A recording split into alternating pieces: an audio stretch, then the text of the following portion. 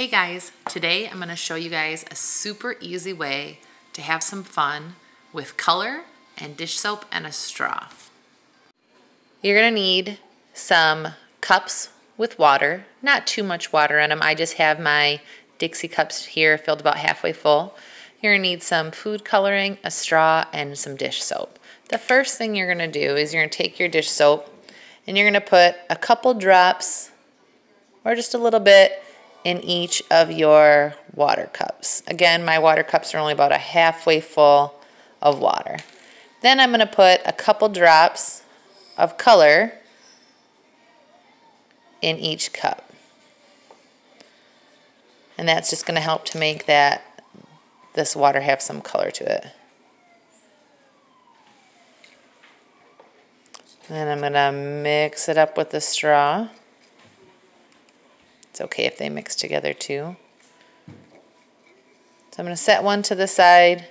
I'm going to test out this blue first. If I blow bubbles into it, the bubbles will start to come up the cup and I can test the color on these pieces of paper.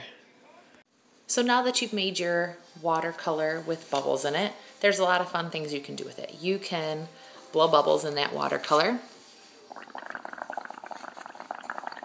and dip your paper into it, and it starts to make a bubble texture on your paper. If you blow the bubbles and they kind of come out, you're going to end up with a big puddle of colors, and sometimes that doesn't really work like you want it to. So I would dip your paper. And you can layer your colors that you're dipping to. You can also take that watercolor and put your finger on the straw to kind of cap it off. You'll trap a little bit of watercolor at the bottom of the straw, and you tap that out, and you can blow abstract lines with that.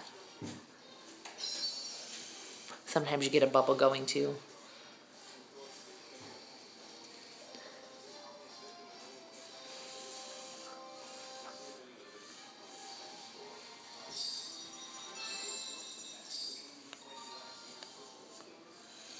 And make some bubble art.